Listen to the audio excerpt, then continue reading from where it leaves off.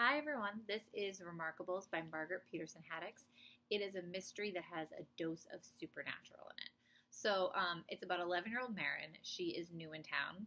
She's just moved there with her family, her parents, and her new baby brother. Parents are really tired. They have a new baby in the house. And she has no friends, and the friends she left behind, she left with some drama, which we don't really know what happens. So she goes off on her own to kind of explore her new neighborhood. And she climbs this tree in the woods behind her house, and she can kind of peek over and see into her neighbor's yard. And she sees all of these teenagers lounging and hanging out, and then before her eyes, they disappear, like they were never there. It's not just that they run and hide, just poof. And so she thinks she's going crazy at first, and she's like, what am I seeing?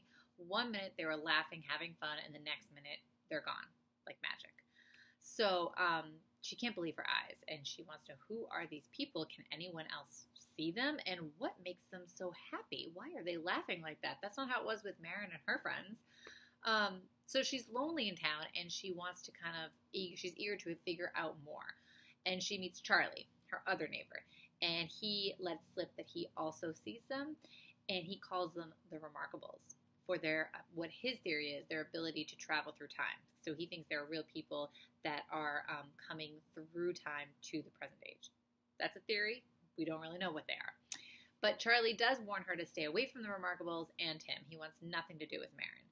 And so you'd soon realize that both Charley and Marin have a painful secret that they're holding on to.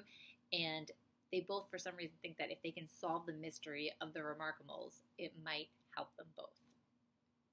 You have to read to find out who and what the Remarkables are, and what both Charley and Marin are holding on to and hiding. So this is on our summer reading list, so I hope you read it and let me know what you think.